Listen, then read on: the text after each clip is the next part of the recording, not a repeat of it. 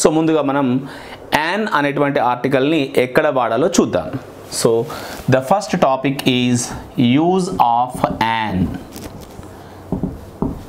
an అనే ఆర్టికల్ని ఏ సందర్భాల్లో వాడాలి, ఎక్కడ వాడాలి అనేది చూద్దాం. The first use of an is before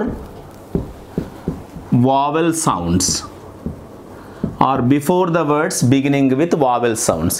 A పదాలైతే vowel sounds తో మొదలవుతాయో వాటికి ముందు మనం ఆర్టికల్ an ని వాడుకోవాలి. సో vowel sounds తో మొదలయ్యే పదాలకి ముందు an అనే ఆర్టికల్ని వాడతాము. అయితే ఈ vowels అనేటివి ఏంటి, వేటిని మనం vowels అని చెప్పుకోవాలి అంటే చాలామంది అనుకుంటారు ఏఈ ఐఓయు అనేటివి వోవెల్ సౌండ్స్ అంటారు, కానీ అది తప్పు, గుర్తుపెట్టుకోండి. ఏఈ ఐఓయు అనేటివి వోవెల్ సౌండ్స్ కావు, అవి కేవలం వోవెల్ లెటర్స్ మాత్రమే. మరి వావెల్ సౌండ్స్ అంటే ఏంటివి అంటే ఇంగ్లీష్లో 24 వావెల్ సౌండ్స్ ఉంటాయి, 20 వావెల్ సౌండ్స్ ఉంటాయి. ఆ 20 వావెల్ సౌండ్స్ని మాత్రమే వావెల్ సౌండ్స్గా గుర్తుపెట్టుకోవాలి. సరే, ఇప్పుడు అది అనవసరం. మనం సింపుల్గా తెలుగులో ఉండేటువంటి వావెల్స్ ఆ నుండి ఔ వరకు ఉండేటువంటి సౌండ్స్ని ఓవెల్ సౌండ్స్గా ఇక్కడ సింపుల్గా గుర్తుపెట్టుకోండి. ఇప్పుడు మన ప్రజెంట్ టైం బీయింగ్కి సింపుల్గా చెప్తున్నాను. తెలుగులో ఉండేటువంటి ఆ నుండి ఔ వరకు గల తెలుగు ఓవెల్ సౌండ్స్ని ఇక్కడ ఓవెల్ సౌండ్స్ గుర్తుపెట్టుకోండి. ఈ సౌండ్స్తో మొదలయ్యే పదాలకి ముందు యాన్ని ఉపయోగించాలి. ఫర్ ఎగ్జాంపుల్ ఇక్కడ ఒక ఉదాహరణ చూడండి, డాష్ అంబ్రెల్లా. ఓకే, ఇక్కడ అంబ్రెల్లా అనేటువంటి పదం చూసినప్పుడు అంబ్రెల్లా అనే పదము ఆ అనే సౌండ్తో స్టార్ట్ అయింది ఇక్కడ. ఓకే, మీరు ఈ సౌండ్ కనుక గమనించినట్లయితే అంబ్రెల్లా ఆ అనే సౌండ్తో స్టార్ట్ అయింది, కాబట్టి ఆ అనేది ఇందులో ఉంది, అది వావెల్ సౌండ్. కాబట్టి దానికి ముందు సింపుల్గా మనం యాన్ అనేటువంటి ఆర్టికల్ని రాస్తాము, an umbrella. Okay, second one చూద్దాం, డాష్ ఇంక్ పార్ట్. ఓకే, ఇంక్ పార్ట్ అనేటువంటి ఈ వర్డ్లో ఇక్కడ ఈ అనేటువంటి వోవెల్ సౌండ్తో స్టార్ట్ అయింది. సింపుల్గా చూసినప్పుడు ఇక్కడ ఇది ఈ అనేటువంటి సౌండ్, ఇంక్ part.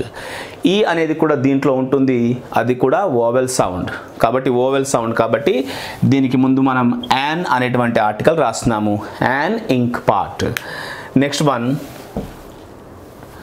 Dash eagle. Dash eagle, ఇక్కడ ఈ అనేటువంటి సౌండ్తో స్టార్ట్ అయింది, ఇది కూడా వావెల్ సౌండే, కాబట్టి యాన్ ఈగల్ అని చెప్పుకుంటున్నాము. ఇక నెక్స్ట్ వన్ వచ్చేసి డాష్ ఎగ్. ఇక్కడ ఏ అనేటువంటి వావెల్ సౌండ్, ఓకే, కాబట్టి an egg. Dash ice cream.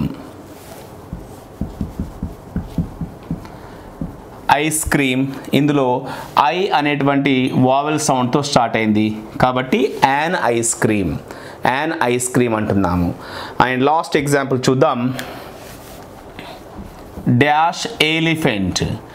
Okay, elephant అనేటువంటి ఈ వర్డ్ చూసినప్పుడు మనకి ఇది ఏ అనేటువంటి వర్డ్తో స్టార్ట్ అయింది, ఎలిఫెంట్, యాన్ ఎలిఫెంట్. సో ఈ విధంగా మనం చూసినప్పుడు ఆల్ దీస్ వర్డ్స్, ఇక్కడ ఉన్న అన్ని పదాలు కూడా వావెల్ సౌండ్స్తో మొదలైనవి. తెలుగులో ఉండేటువంటి వావెల్ సౌండ్స్ని గుర్తుపెట్టుకోండి, ఏఈ ఐఓయు కాదు. ఓకే, ఏఈ ఐఓయు కాదు గుర్తుపెట్టుకోవాల్సింది, తెలుగులో ఉండేటువంటి ఆ నుండి ఔ వరకు వోవెల్ సౌండ్స్ గుర్తుపెట్టుకోండి. ఈ సౌండ్స్తో కనుక ఒక వర్డ్ మొదలైతే దాన్ని మనం వోవెల్ సౌండ్గా గుర్తించి యాన్ రాయాలి. ఇక్కడ చూడండి, అంబ్రెల్లా ఆ, ఇంక్ పార్ట్ ఈ, ఈగల్ ఈ, and egg A, ice cream I sound, elephant A sound, ఇవన్నీ కూడా వోవెల్సే, కాబట్టి వాటికి ముందు యాన్ అనేటువంటి ఆర్టికల్ని వాడుకున్నాము. That is the first use. And the second use of యాన్లో ఉన్నటువంటి రెండవది ఏంటంటే before the words beginning with silent H. కొన్ని పదాలు హెచ్తో మొదలవుతాయి, కానీ వాటిలో హెచ్ అనేది సైలెంట్ అవుతుంది. సో హెచ్తో మొదలైనటువంటి పదాలలో హెచ్ సైలెంట్ అయినప్పుడు మనం ఆర్టికల్ యాన్ని యూజ్ చేసుకోవాలి. For example see our.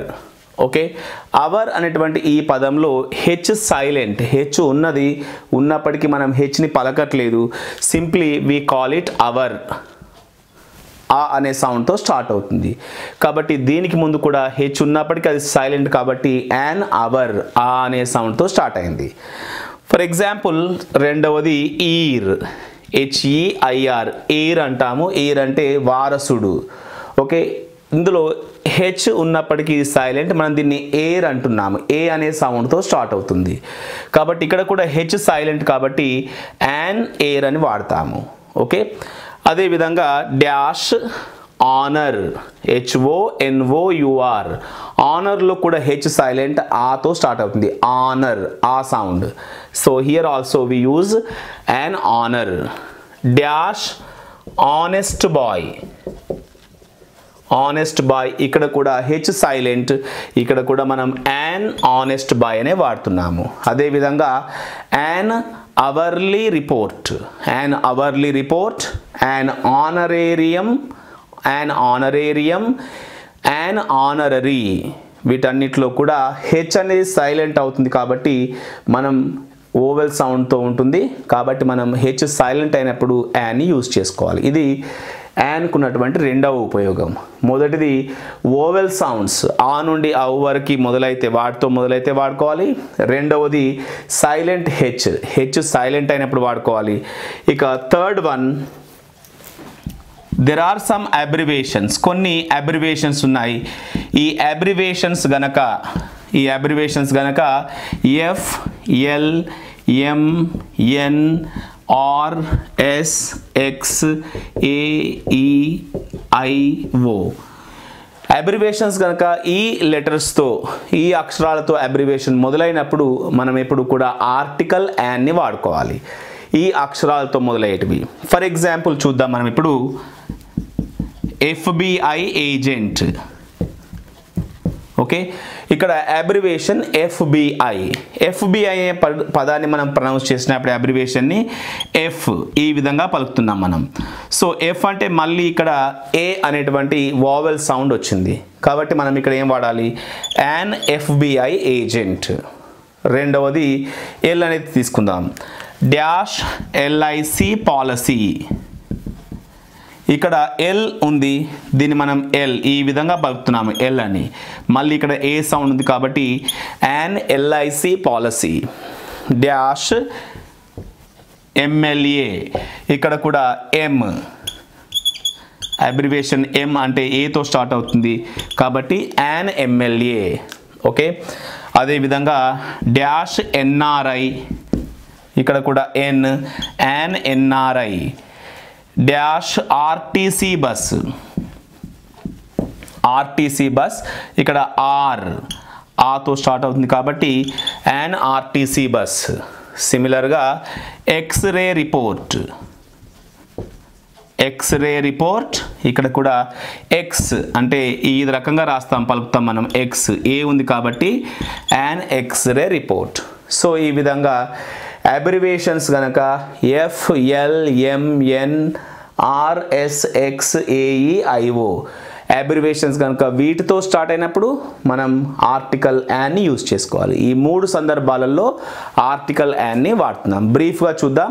మొదటి యూసేజ్, ఓవెల్ సౌండ్స్తో మొదలైనప్పుడు యాన్ వాడుకోవాలి. ఓవెల్ సౌండ్స్ అంటే ఆ నుండి ఔ వరకు. రెండవది హెచ్ సైలెంట్ అయినప్పుడు, హెచ్తో మొదలై హెచ్ సైలెంట్ అయినప్పుడు యాన్ వాడుకోవాలి. మూడవది అబ్రివేషన్స్ FLMN RSX ఇలాంటి పదాలతో అబ్రివేషన్ స్టార్ట్ అయితే కూడా ఆర్టికల్ యాన్ని వాడుకోవాలి. This is the use of article an. ఇప్పుడు మనం ఆర్టికల్ ఏ చూద్దాం.